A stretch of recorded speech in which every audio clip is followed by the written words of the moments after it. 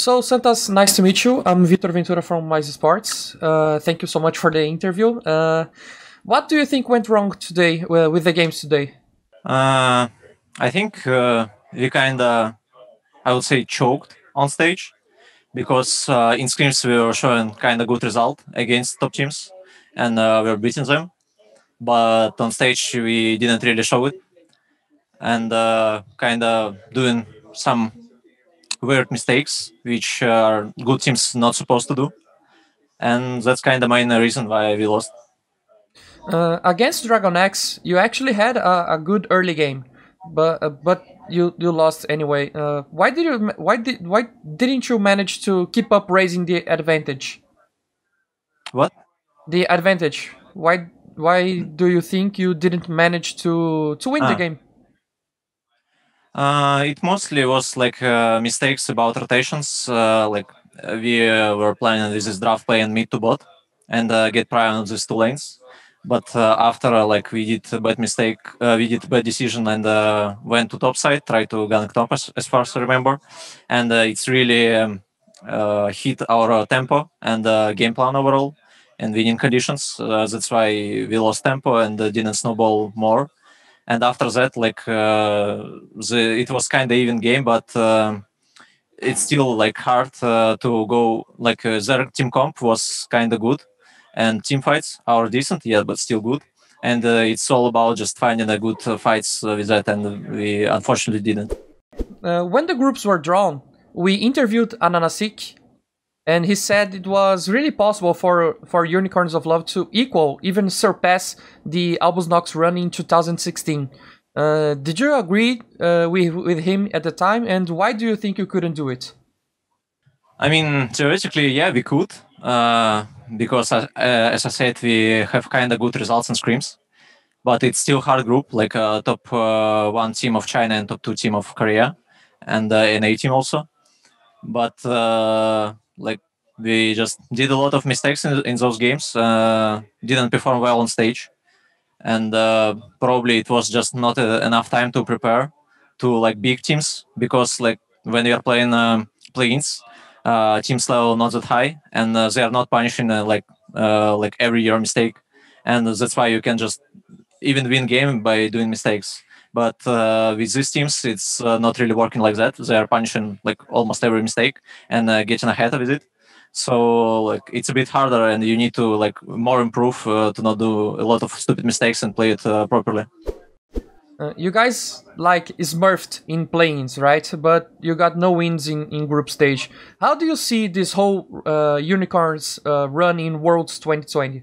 I mean, for first time, I would go decent, because our minimum was get through the play-in stage and go to group. We did it. I think mostly just a bit. It was a bit hard for us because this year we didn't really practice together at bootcamp because because of pandemic, Shippy couldn't join us on bootcamp. So I would say our practice and preparing during the split was not good. We weren't improving that much, but our region not that strong, so it was just enough to stomp region and also for planes. But after planes ended, we finally started working together, improving. But it was just a couple of scrims, 3 or 4 days. Some days was skipped because of cancels. Some players of enemy team feels not healthy, maybe from our side. So a lot of days dropped, and you have not a lot of time to prepare. And at the same time, enemy at group stage already see what you're playing in mains in play-in. They know your priority picks, your play style, and you have basically information about them 2 months ago, from their finals. So it's a bit comfort for them, to draft and prepare for us than we are for them. It was a while since we saw a wildcard team reach group stage. How do you see the gap between wildcard regions and major regions? It depends, which major regions and their seat. I would say compared to top 1, top 2 China and Korean teams, gap is really huge, and it's really probably for another wildcard teams it's not possible to take a win, because wildcard teams really bad at macro, and they're kind of just good mechanical players, but they as a team doesn't know how to play the game, that's why it's kind of easy for us to go through the playing stage. But at main stage, players are playing good mechanically and good macro. So like for wildcard teams, it's really hard. And I don't know how to improve that for them. Probably just, I don't know.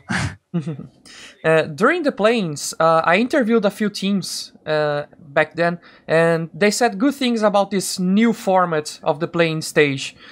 Do you think that format was really better for wildcard regions? Yeah, I think so too. Because there's a lot of chances to go like even best of 5 for a slot in a group stage. Because like in previous, if you are losing in games, you're just almost insta out, and you have no chance to like fight for a slot. So basically, you have no chance to mistake. And with this format, like you can like probably, and also it's best of one. So in best of one, it's a bit random. So like this best of ones, and after two best of fives for a slot, it's really good, and like not random enough, but still good for wildcards to like have more games. And if you have bad day, like another day, you can still come back. Santos, what do you think was the biggest wall strength that made you reach group stage? I would say probably champion pool difference compared to other teams. I would say another wildcard teams doesn't have a lot of champion pools. They're basically playing 2-3 champs. They're really good at it, but that's it. And also their macro is not that good. Like even our macro is compared to top teams, it's just shit. But our macro compared to wildcard teams is way better than theirs. So like that was like most reasons we won, I think. So, Santos, the LEC caster Shocks was rooting for you in Group D. In any way, do you feel that the EU fans or EU teams were rooting for you? Yeah, as far as I remember, like Fnatic was like posting when we were playing stage, like and all like doing some post on Russian, and also when we reached group stage, like congrats us.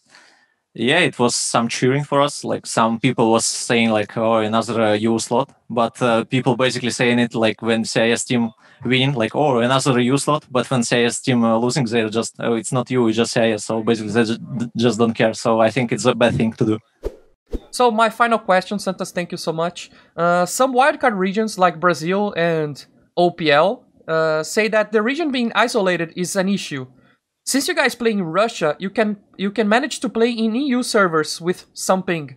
And fun fact, when we from Mais Esports interviewed Gadget when you guys played by Vega Squadron in MSI last year, and he told us something you said at a time like playing Pike on zero ping is strong.